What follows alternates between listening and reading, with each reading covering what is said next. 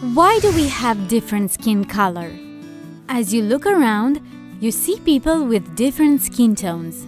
Skin is the human body's largest organ, serving as our protector from harsh environmental elements. While this protection is a staple in every modern person's biological makeup, the color of skin is unique to each individual.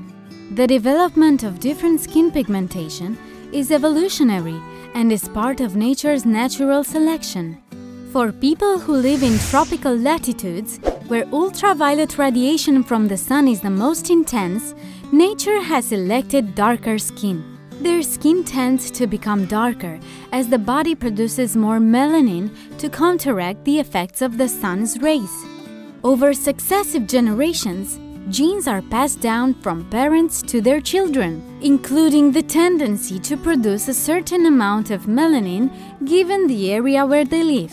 Likewise, northern people tend to have lighter skin colors because they don't receive as many of the sun's harmful UV rays.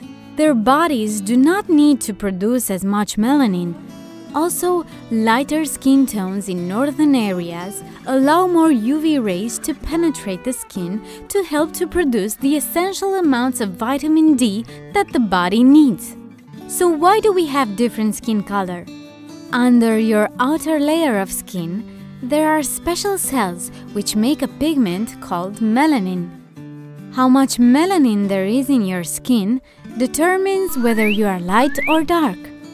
And a second pigment, keratin, found in your inner layer of skin, determines how yellow your skin tone is.